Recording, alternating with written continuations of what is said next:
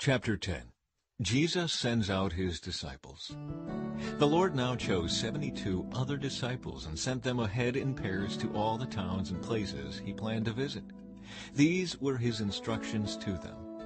The harvest is great, but the workers are few. So pray to the Lord who is in charge of the harvest. Ask him to send more workers into his fields. Now go, and remember that I am sending you out as lambs among wolves. Don't take any money with you, nor a traveler's bag, nor an extra pair of sandals, and don't stop to greet anyone on the road. Whenever you enter someone's home, first say, "May God's peace be on this house." If those who live there are peaceful, the blessing will stand. If they are not, the blessing will return to you. Don't move around from home to home. Stay in one place, eating and drinking what they provide. Don't hesitate to accept hospitality, because those who work deserve their pay. If you enter a town and it welcomes you, eat whatever is set before you. Heal the sick and tell them, "The kingdom of God is near you now." But if a town refuses to welcome you, go out into its streets and say, "We wipe even the dust of your town from our feet to show that we have abandoned you to your fate. And know this, the kingdom of God is near." I assure you, even wicked Sodom will be better off than such a town on Judgment Day. What sorrow awaits you, Chorazin and Bethsaida! For if the miracles I did in you had been done in wicked Tyre and Sidon, their people would have repented of their sins long ago, clothing themselves in burlap and throwing ashes on their heads to show their remorse. Yes, Tyre and Sidon will be better off on Judgment Day than you. And you people of Capernaum, will you be honored in heaven? No, you will go down to the place of the dead. Then he said to the disciples, "Anyone who accepts your message is also accepting me, and anyone who rejects you is rejecting me, and anyone who rejects me is rejecting God who sent me." When the 72 disciples returned, they joyfully reported to him, "Lord, even the demons obey us when we use your name."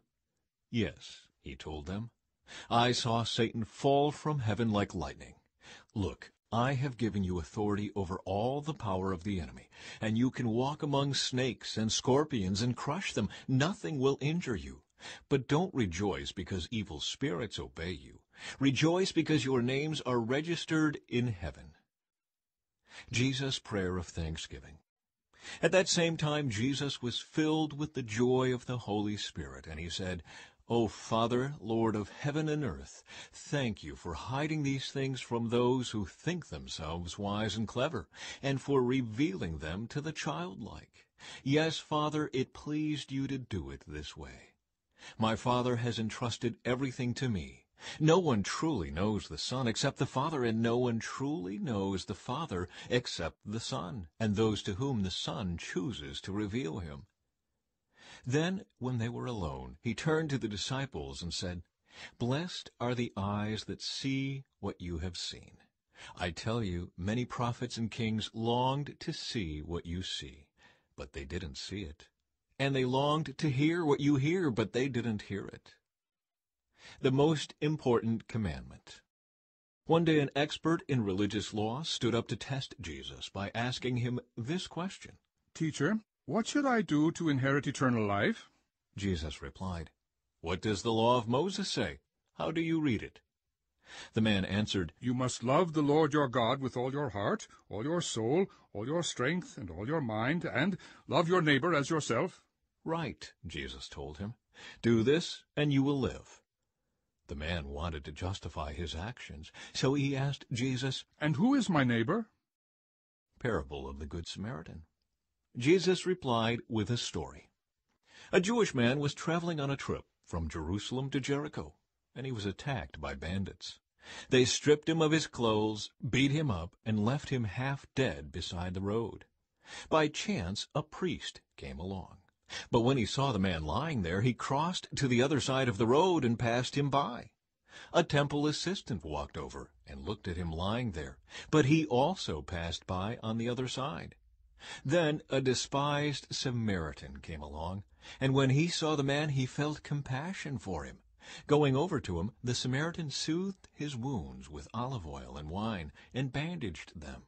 Then he put the man on his own donkey and took him to an inn, where he took care of him.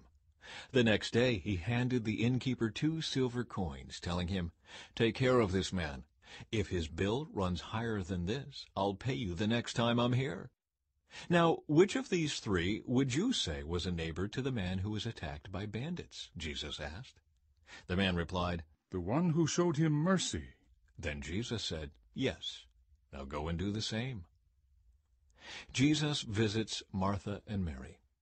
As Jesus and the disciples continued on their way to Jerusalem, they came to a certain village where a woman named Martha welcomed him into her home. Her sister Mary sat at the Lord's feet, listening to what he taught. But Martha was distracted by the big dinner she was preparing. She came to Jesus and said, "Lord, doesn't it seem unfair to you that my sister just sits here while I do all the work? Tell her to come and help me." But the Lord said to her, "My dear Martha, you are worried and upset over all these details. There is only one thing worth being concerned about. Mary has discovered it, and it will not be taken away from her."